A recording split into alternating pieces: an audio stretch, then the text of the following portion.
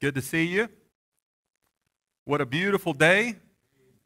You know, we're a little bit down in attendance today compared to what we have been. I wouldn't be surprised if some of you guys, some of our other people in our body of Christ went out their front door this morning and stood in the sunshine and said, I am doing something outside. And so, man, what a beautiful, I went outside and greeted a few of you outside, and man, this is just one of those beautiful days. Now, you know, I spent this last week in New York. Did you know that? Some of you knew that I was in New York. And, you know, New York is really not a place for me. I mean,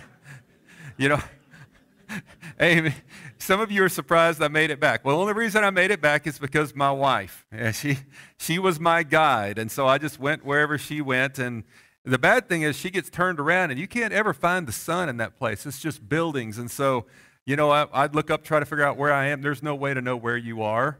And so you just have to kind of find your way around. And it was interesting. It's, you know, for a Texas boy, it's really kind of an eye-opening experience. There's people everywhere. People ask me, well, how was New York? It was crowded. It was very crowded. Now, I did have a good time because I was there with my wife. If it wasn't for her, I would not have gone myself. Now, she wanted to go see, since she was a little child, she wanted to go see Billy Joel in concert. And that was actually his 70th birthday, and he did a concert, and it was really good, and it was at Madison Square Gardens is where we were. And so it was very interesting, lots of very interesting people. Yeah, some of you have been there. You know what I'm talking about. Now, I will tell you something funny that happened. We were riding on the tram between airports or bus between airports, and there was a guy, and everybody talks on those little ear things, and nobody makes eye contact. If you make eye contact with somebody, they get uncomfortable. And so I figured that out because I go around, I make eye contact with everybody, you know. Well, anyway, there's this guy talking on his phone with those little ear things, and he kept saying, no, tram. And he'd say, no, stop saying that, it's tram. And then he said, there is no P. You're saying a bad word. Stop saying that. So anyway, you know what? It is an incredibly diverse place. And people, I mean, you can walk down one block and you hear 5 different languages spoken. It was really something else. Now, I did enjoy Wall Street and seeing some of the things down there. And has anybody been there before? To Wall Street? Isn't the street small? It's not what I expected at all. It's very narrow. So anyway, enough about New York. I also want to say to you, Happy Mother's Day. Mother's Day is a celebration for everybody. I mean, I'm pretty sure everybody in here has had a mother, right? Yeah, I'm pretty sure you all have. And so happy Mother's Day to all of you. Now, today is not going to be a typical Mother's Day message. Yeah, maybe some of you expected me to go to Proverbs 31 or to preach on Mary, and we're not going to do that. We're going to continue in the book of Revelation today. And so some of you are probably relieved that I'm not going to Proverbs 31. How many of you have heard a Mother's Day message on Proverbs 31 before? Yeah, maybe from me if you've been around here long enough. I don't remember. I'd have to go back and look. But today we're going to continue in the book of Revelation. We're in chapter 11. And I have thoroughly enjoyed these next few chapters are really good. And they're flashing forward and flashing back, and they're filling in some gaps. And so you kind of have to pay attention to where you are in Revelation chapter 11. We'll start off with the first 2 verses, and then I'll kind of give you some background of what's going on and where we are. It says, Revelation chapter 11, verse 1 and 2, Then there was given me a measuring rod like a staff, and someone said, Get up and measure the temple of God and the altar and those who worship in it. Leave out the court which is outside the temple, and do not measure it, for it has been given to the nations, and they will tread underfoot the holy city for 42 months. So this is talking about the temple, and he's given a measuring rod to go measure it. Now remember, we believe that the temple has to be rebuilt. And the reason we believe the temple has to be rebuilt is because of the abomination of desolation. Do you remember that?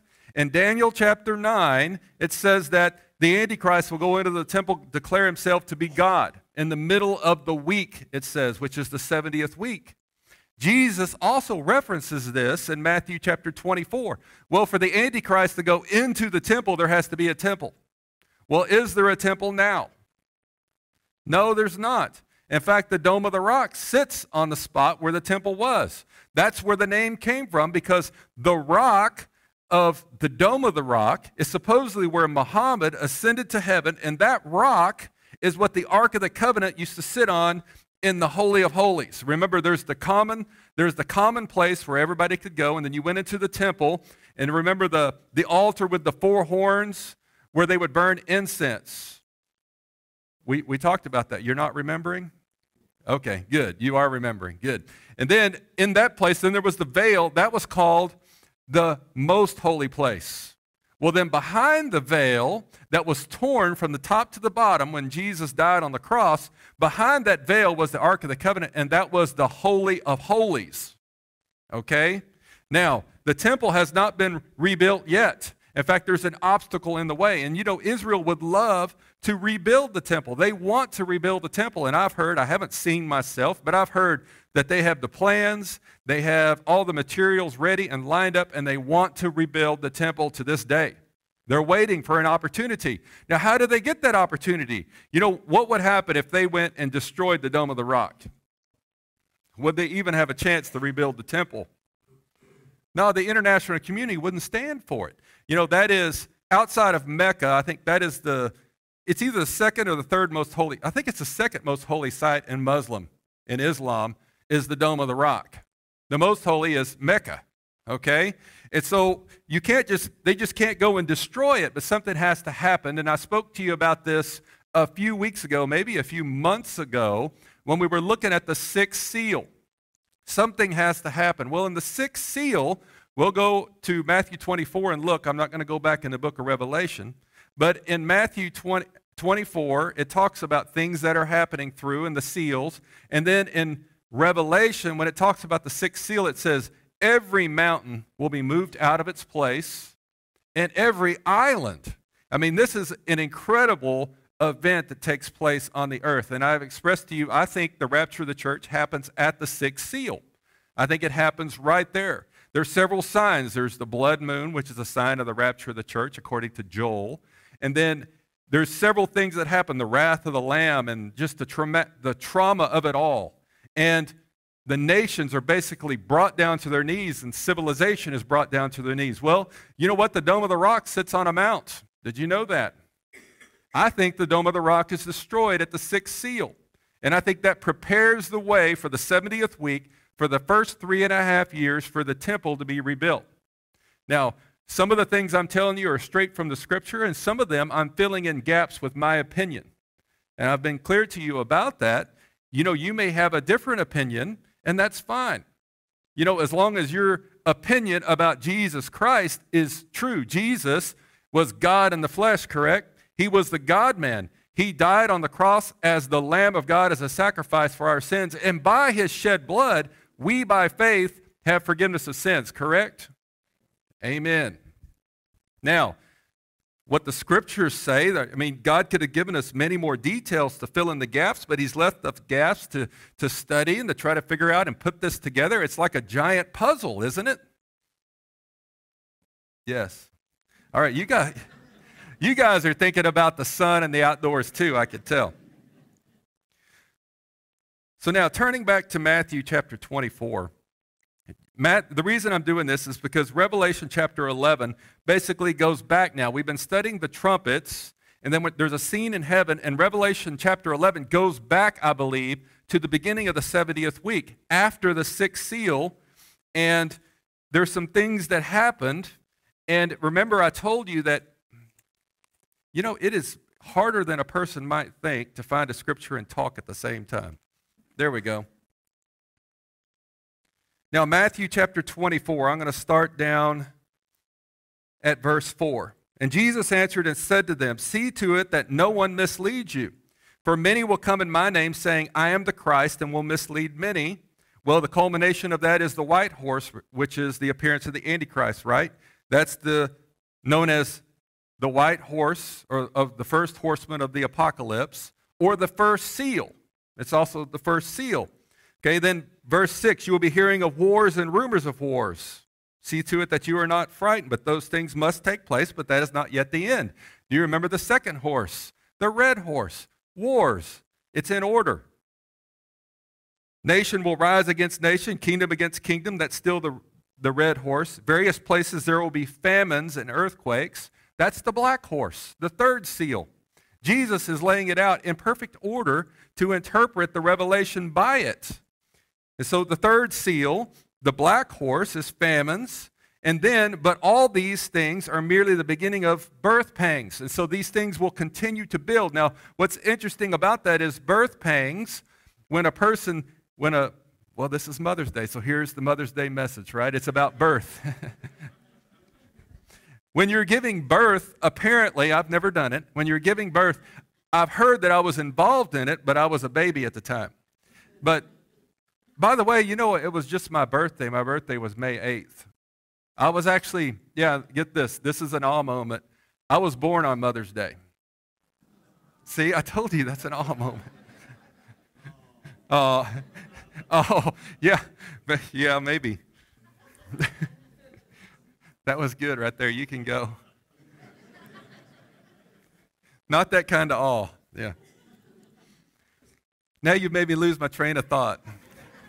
Have you ever wished I was like one of those, like an interactive preacher on the internet where you could just, like on Pandora, you can give me a thumbs down and I'll move on? Have you ever thought, where's the button for this guy? Maybe I'd get a thumbs up too. I don't know. Oh yeah, and the fourth horse is death. And if you look in Revelation at the fourth seal, it talks about the fourth seal as being a result of the first three. And so, but all these things are merely the beginning of birth pangs. And birth pangs, as you get closer to the birth, they increase in intensity and frequency, correct? So what we would expect is all of these horses to continue to increase until a point in time when basically the culmination of them takes place. And that would be the arrival of the Antichrist as a culmination of all the false Christs building up to that point. Intensity and frequency increasing up to that point. Okay, now, verse 9, do you remember what the fifth seal is before you look? The fifth seal is martyrdom.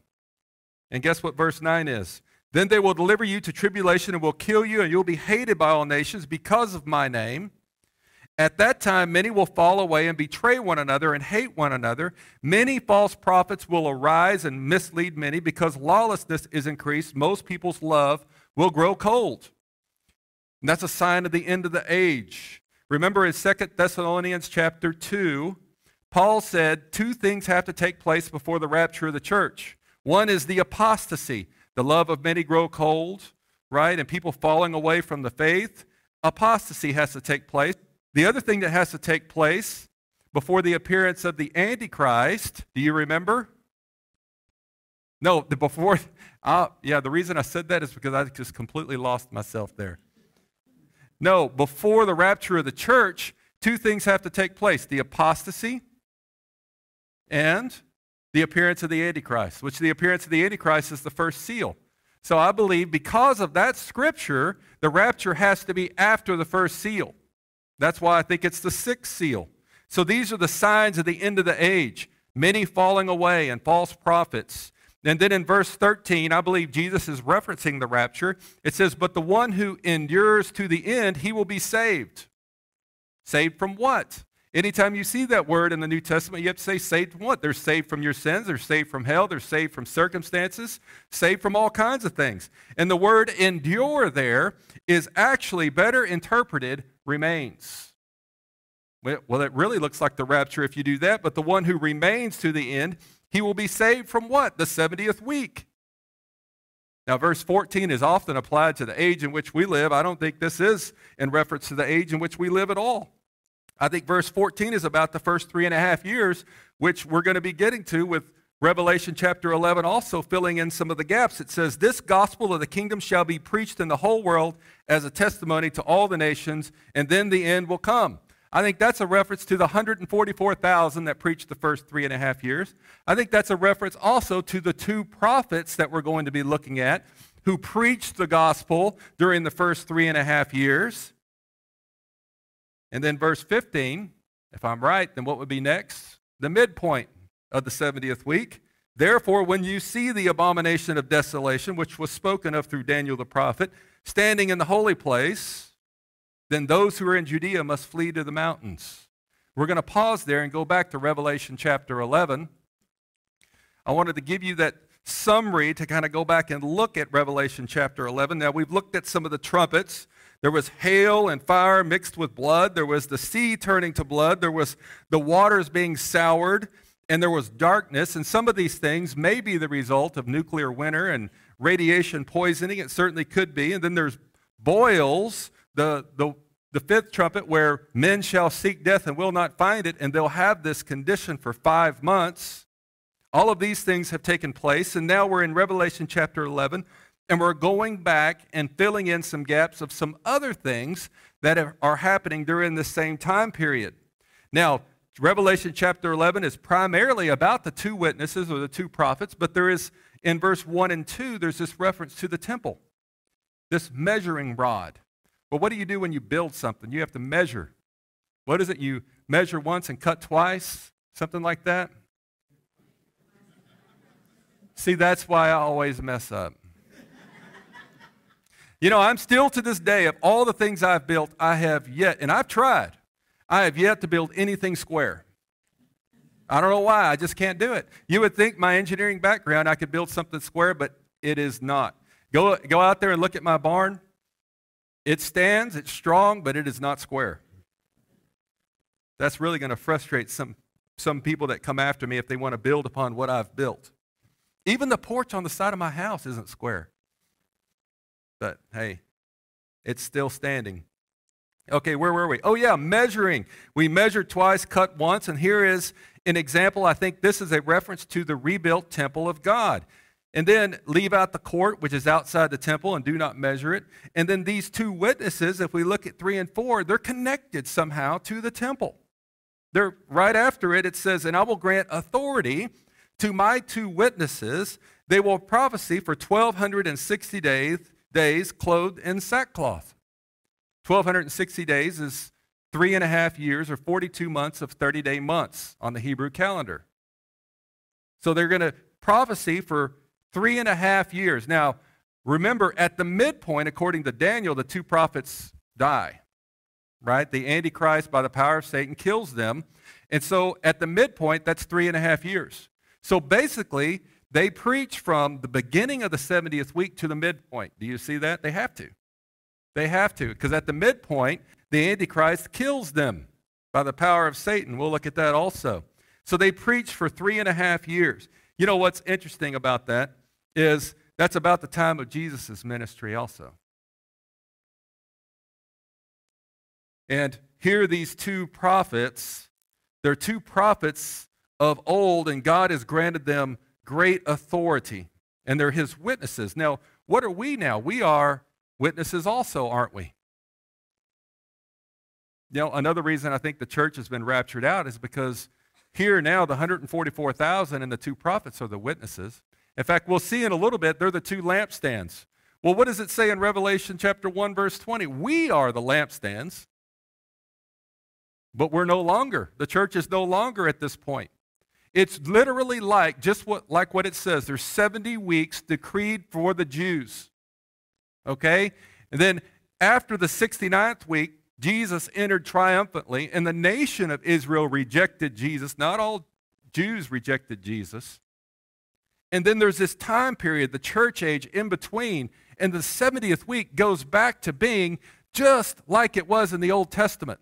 You have prophets. Now, the prophets, it's their responsibility in the ministering of the word, and you have a temple. It's just like in the Old Testament again. The church has been removed, and now we finish the 70th week, which is for the Jews, which is for Israel. Now, one key thing here is I will grant authority to my two witnesses. They will prophesy for 1,260 days, clothed in sackcloth. These are the two olive trees, which the olive tree is a symbol for Israel. These are the two olive trees and the two lampstands. So wait a minute. We're the lampstand. Remember, I just told you that, but the church has been removed at this point. And so now they are the lampstands that stand before the Lord of the earth. Now, what do you put in the lampstand? In the temple, what would you use? You would use oil, correct? And that oil was symbolic of what? The Holy Spirit. Well, that's the church, right? We are the lampstand, and we're fed by the Holy Spirit so that we can be a light in a dark world. But now the church is not there, and so now the two prophets are that. Do you see that? They are the ones that are being fed by the Spirit. They are the ones that are the light to the world now, and the 144,000 that go out preaching the gospel.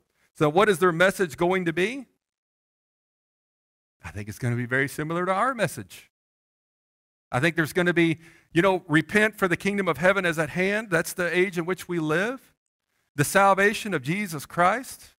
But also they're going to preach a warning message also. They're going to be talking about the trumpet judgments. They're going to be talking about judgments that come. They're going to be telling them, beware, Jesus Christ is coming in judgment. They're going to be preaching Jesus Christ. Now, what about their identity? There's a lot of speculation about their identity. The Bible doesn't say. It doesn't say at all. It wouldn't do a whole lot of good for us to study their identity in great depth because there's no certainty of who they are. Now, I'll give you my opinion if you want it. Okay, we'll skip it. Do you want it? Okay, most scholars say, well, it's probably Elijah and Moses. And the reason they say that is because of the plagues that come about and the supernatural ability that they're given is very much like the plagues of Egypt and then also the famines that Elijah brought about. Okay? So they think, well, the characteristics fit. I think that's a weak argument. Then the reason I think that is because there's a common denominator behind Moses and Elijah, isn't there? Isn't it God doing all of that through them? And so I don't think that's a good argument that it's Moses and Elijah. Now here's who I think it is. Just guessing. I think it's Enoch and Elijah. And the reason is because they never died. These two prophets are going to die. Now Enoch walked with God and he was no more, right? He was taken as a symbolic of the rapture of the church also. He was taken. And then Elijah was taken away in a chariot of fire, correct? He never experienced death. May not be. It may not be even them at all. It may be somebody else. The Bible doesn't say. If God wanted us to know, he would have told us. Now, I've told you my guess. I think it's Enoch and Elijah. So, yeah, take it, crumple it up, throw it away, store it in your head, whatever you want to do with it. All right, now look at verse 5. If anyone wants to harm them, fire flows out of their mouth and devours their enemies. Now that would be a great power to have. You ever considered, if you could have a supernatural power, what would it be? That would be a good one. I mean, think of that. You just fire come out of your mouth. Rawr. I don't know. I just thought that would be awesome. It's probably a good reason God did not give me anything like that. If anyone wants to harm them, fire flows out of their mouth and devours their enemies. Now, what's interesting about that to me is why do people want to harm them? You know what? I can go in New York. I saw people like this. They didn't have fire coming out of their mouth, but they were like in sackcloth and nobody makes eye contact. They were sitting on a corner, some of them standing up talking, some of them waving their arms. Everybody ignores them. Why are these two prophets the center of attention? And people are wanting to destroy them. Well, remember I talked about the Dome of the Rock is being destroyed and the temple is being built. One thing that always used to bug me is why or how could the temple be rebuilt? The surrounding nations had to be in shambles. There's two reasons I think the temple could be rebuilt at this time. Not at this time, but at that time that we're studying. You understand? The first one is the peace treaty of the Antichrist. In Daniel chapter 9, it says that the Antichrist is going to sign a peace treaty with Israel. Now, why would he do that? Why does he have any interest in signing a peace treaty with Israel?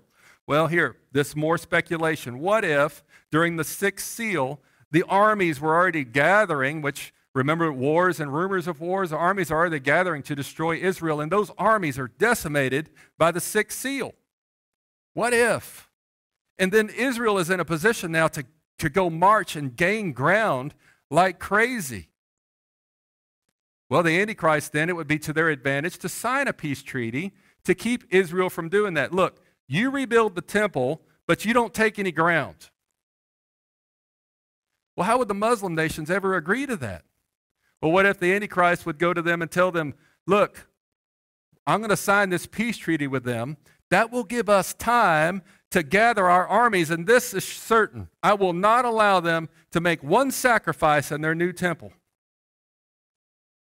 And then, when we get gathered up, we're going to destroy them once and for all. That's the Battle of Armageddon. So why would the Antichrist sign a peace treaty? Well, the nations, I think Israel must have been at some advantage after the sixth seal. And he signed a peace treaty with them to keep them from advancing their territory. And that peace treaty must have allowed for the rebuilding of the temple temporarily behind the scenes. Okay?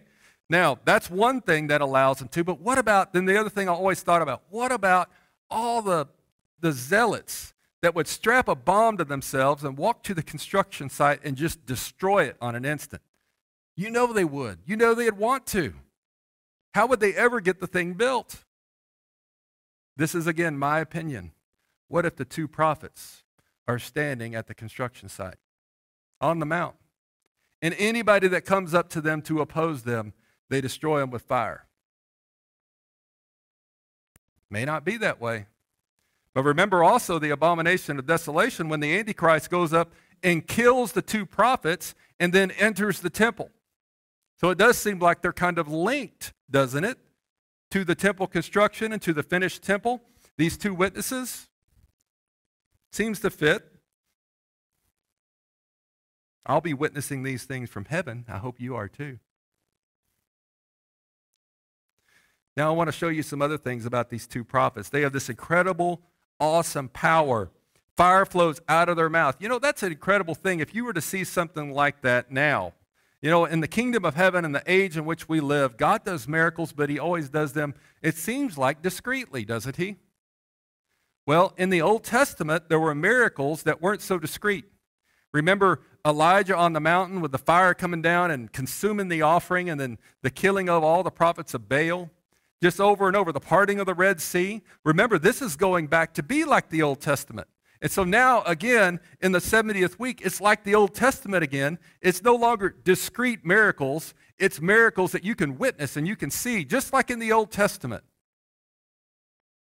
They have this fire that flows out of their mouths and devours their enemies. And if anyone wants to harm them, they must be killed in this way. Now look at verse 6. These have the power to shut up the sky so that rain will not fall during the days of their prophesying. That's 3.5 years. 3.5 years. You know, it seems like it's been raining 3.5 years. But I remember back to last August. Okay, right now, all of the fields out there where the cattle are, I mean, they are knee-high, in some places hip-high with grass and weeds too. But last August, there was nothing out there. And that was what? We went 30, 45 days, maybe even as much as 60 days without any significant rain. This is 3.5 years of no rain. Now, I don't believe they're going to be silent about this. I think they're going to be talking about this, that this is what they're doing. God has given them the authority to do this, and they're not going to allow it to rain. This is something that Elijah also did.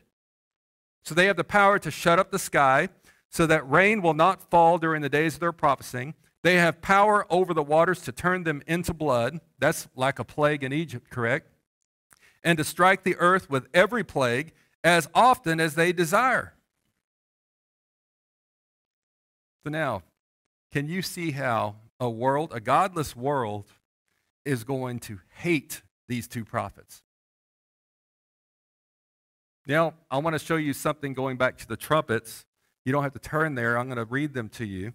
Trumpet number 1 was hail and fire mixed with blood. Trumpet number 2 was the sea turning to blood. Now, trumpet number 3 was sour water, which we said as a result of wormwood, that could be a result of nuclear war. And then darkness was the 4th, which could be nuclear winter. We don't really know. But these also could be just plagues, or that could be the way the plague was brought about. Do you see it? See, I don't know about you, but I never really realized that probably the trumpet judgments, which are also in the first 3.5 years, are plagues of the two prophets that are bringing about. Now, what do you think the prophets are going to be talking about? Remember the scriptures and what a powerful witness tool the book of Revelation is going to be during that time? You could go to an unbeliever if you were living during that time and say, this is what's happened so far, look. This is what's going to happen next. What an incredible witness tool. What do you think the 144,000 are going to be using? Well, they're going to be using the resurrection of Jesus Christ and forgiveness of sins by his blood, but also they're going to be using the prophecy that is matching the day in which they're living. The two prophets also are going to be doing the same thing. They're going to be talking about the trumpet judgments and that they're going to cause it not to rain. There's going to be hail and fire mixed with blood. There's going to be darkness. The waters are going to be turned to sour, undrinkable water. The sea is going to be turned to blood. All of these things. What a great and powerful way to witness. And I'm telling you, these two prophets are either going to be loved or they're going to be hated. There's nowhere in between. You know, didn't Jesus say something like that? He said, you are either for me or you're against me. So I think it's very possible that some of these trumpets are a result of the plagues of the two prophets. The time period is the same of their prophesying and their ministry, and all during this time. Remember, the hail, fire mixed with blood, also that fire when it hits the ground during a time when it doesn't rain, it's an extreme fire hazard. This is not a good time to live on the earth. Now in verse 7, it says, when they have finished their testimony. You know, the world is going to think there's such a great victory when these two prophets are killed. But look at what the scripture says, when they have finished. The same thing was with Jesus. After his ministry was finished, Satan had an apparent victory over him by his crucifixion. Do you see the parallels and the similarity between the two? Now, also here is a message to us, because when they have finished their testimony, you know what? You will not go before your time. I mean, we all have free will, but at the same time, we are the body of Christ, and we have a purpose on this earth. And God, when it's time, when your testimony is done, then you'll go home. God is sovereign. And you're his children. And don't fear it. I mean, sure, we fear death to some degree because it's unknown. We don't exactly know what it's going to be like. We've never experienced that. Has anybody experienced that in here? Check your neighbor's pulse again. They're probably silent on the subject. But we also, like them, have a testimony. What is our testimony and our witness? Our testimony is our lives. It is what God has done in our own lives. Then look, the beast that comes up out of the abyss, remember the beast that comes up out of the abyss, that's Satan, will make war with them. Well, how does he do that? We know that he does that through the Antichrist. Remember, God allows for, it seems like, equal opposite deception. This Antichrist is going to be the embodiment of Satan. Just like Jesus Christ was the God-man, the Antichrist is the Satan-man. They're going to have the ability to work miracles also. God is going to allow them to have that ability, and people are going to think that he is the Messiah. People are going to think that he is God.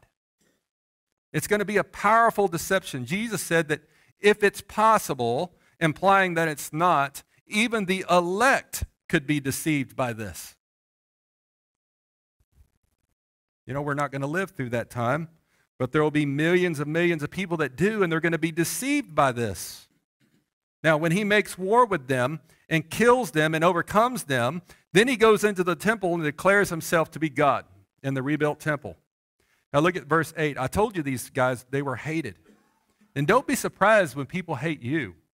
If you are the lampstand now, and people hate the lampstand that much then don't be surprised if godless people don't like you. Verse 8, and their dead bodies will lie in the street of the great city, which is mystically is called Sodom and Egypt, where also the Lord was crucified. So that's in Jerusalem. So their dead bodies will lie in the street. Now look at verse 9.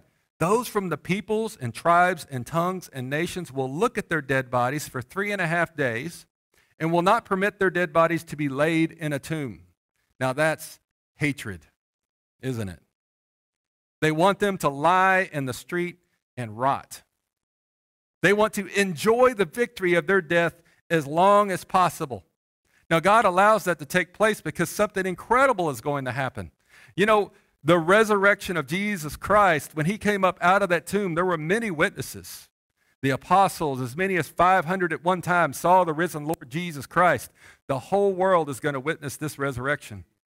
Now, look at what it says. I want to show you something, some advanced knowledge that's in the Bible. Those from the peoples and tribes, this is verse 9, and tongues and nations will look at their dead bodies 3.5 days. Look at verse 10. And those who dwell on the earth will rejoice over them. Well, how does the whole world see the two dead prophets? At John's time, how did he think this was going to happen? You can't travel from the other side of the world to Jerusalem to see it in 3.5 days while they're laying there. So how does the whole world see it? TV. Well, that wasn't there when John wrote this. In fact, that was an apparent controversy for many, many years in the scriptures, because that's impossible until modern times. And then when you look at the scripture and say, oh, okay, well, that's not impossible. That's obvious. But it wasn't obvious until 70 years ago. When was television invented? I hit that pretty good, didn't I? 70 years ago. That's about right. So, but people will see it. They will see it all over the TV. They will see the two dead bodies. They love the fact that these two people, these two prophets die. So much so that when they die, they celebrate it by giving gifts to each other. Now that's hatred. You know, we celebrate the birth of Jesus Christ by giving gifts to one another. And then the kings or the magi from the east brought presents to the Lord Jesus Christ to celebrate his birth and his coming, right? We celebrate Christmas as to remember Jesus Christ and his birth and his coming as a God-man. They're going to celebrate their own Christmas, celebrating the death of these two people. That's how much the world hates them, has turned. Remember, it says over and over, it says in the Bible, and they would not repent of their works. They would not repent. They hate God. Those who dwell on the earth will rejoice over them and celebrate, and they will send gifts to one another, because those two prophets tormented those who dwell on the earth. You know, I have to think about the two, maybe some people on the earth that do repent and become believers because of their testimony, or the 144,000. We know there's going to be a great revival, but think of them during this time as they see on TV the two prophets. They were probably like heroes to them. Of course, they know what's going to happen, but as they lied in the streets, how did they feel when everybody else is celebrating the death of their hero, their heroes? And how do they feel about that? Well, they also have the benefit of the scripture, and they go, just wait, 3.5 days. Just wait. Just wait. Verse 11, but after 3.5 days, the breath of life from God came into them, and they stood on their feet, and great fear fell upon those who were watching them. That's awesome right there. I want to turn back to Matthew chapter 24. I stopped there earlier on purpose. I want to show you something. Jesus was very clear on the subject here at this point in time for the abomination of desolation. Remember that verse 15, the abomination of desolation. That's where we are now in chapter 11. And look at Jesus' warning. It says, then those who are in Judea. So remember, I told you it switches. If you go back earlier, it's talking about the church in Matthew 24. Now it's not talking about the church anymore. It's talking about Judea. It says, if you are in Judea, flee to the mountains. Jesus is telling them, run.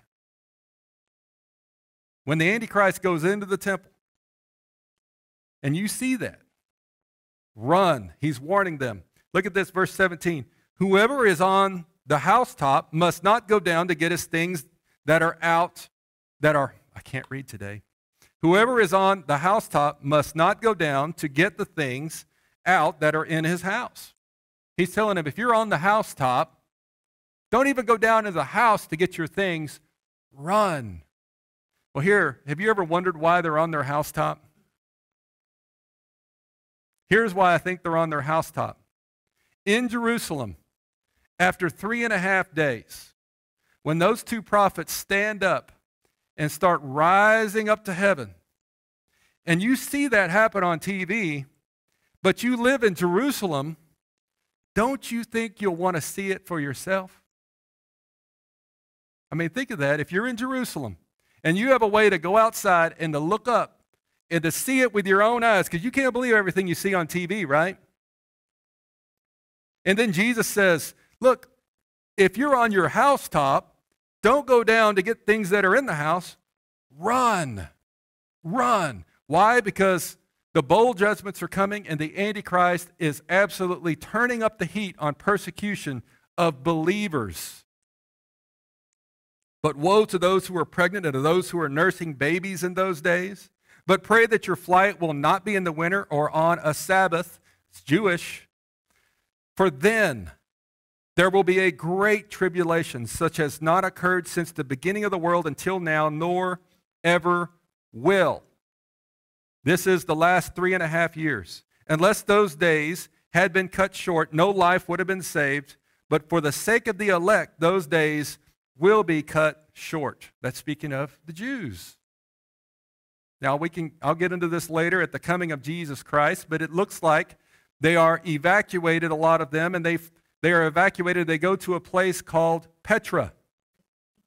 But we'll get to that. Now going back to Revelation chapter 11.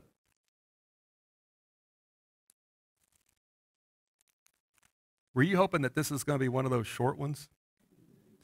Yeah, I was joking last week, or maybe it was 2 weeks ago with somebody. I said, you know, I'll do long messages, and one of these days I'm going to do a really short one. I'm just going to get up and say, obey God, you bunch of sapsuckers, amen.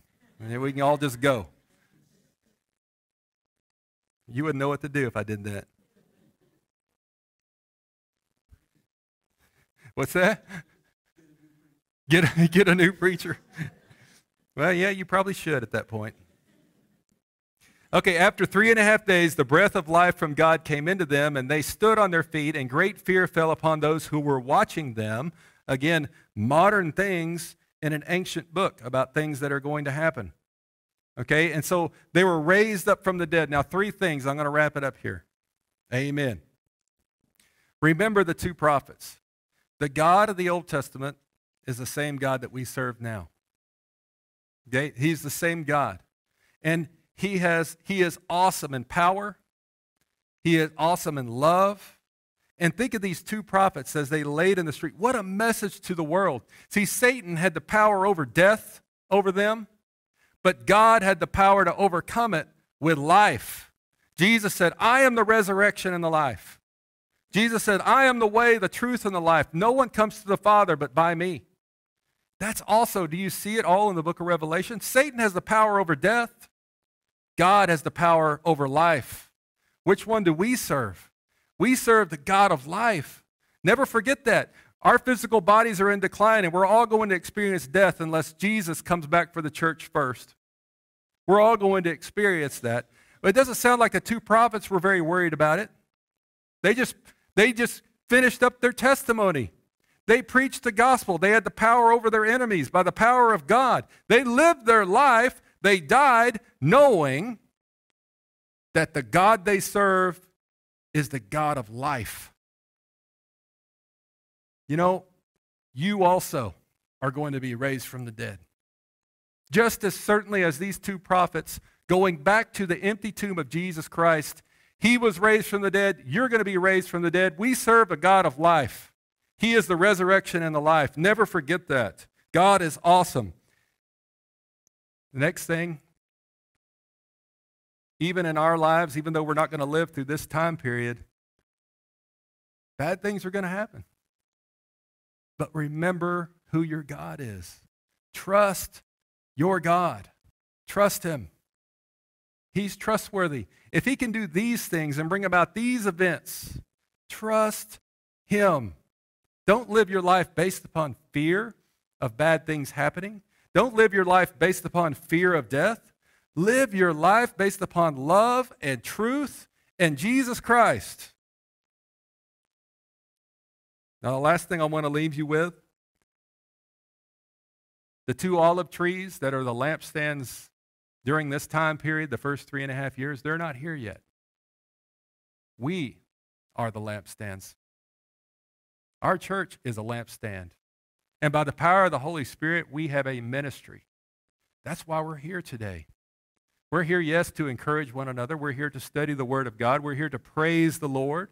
But at the same time, we are a team. We're a body of Christ. We're the hands and feet of Jesus. We're the lampstands now. It's not time to pass the lampstand off to the 2 prophets. We have a purpose. We have a function. We have light to shine. Remember, we serve the God of life, not the God of death. We serve the God of life, and while we're here, by the power of the Holy Spirit, the oil, we can shine brightly. We can do that through ministering in our neighborhoods. We can do that through worship here. We can do that by sending out more missionaries. We can do that individually in our own homes, in our own neighborhoods. Never forget, Satan loves the power of deception. We are in physical decline. Bad things happen all the time, but we serve the God of life, the God of the resurrection. And we are the lampstand, and may our light shine bright in a dark world. Let's pray. Dear Heavenly Father, God, thank you so much for Jesus Christ. And God, help us as we go through this life. It's so easy to forget who we are in Christ. It's so easy to forget our purpose in this life, that we are to carry the lampstand, to carry the light into the dark world. God, thank you so much for Jesus Christ. God, we thank you that that tomb is empty. And God, looking to the future during the first 3.5 years, as the 2 prophets lay in the street for 3.5 days, God, thank you for raising them from the dead.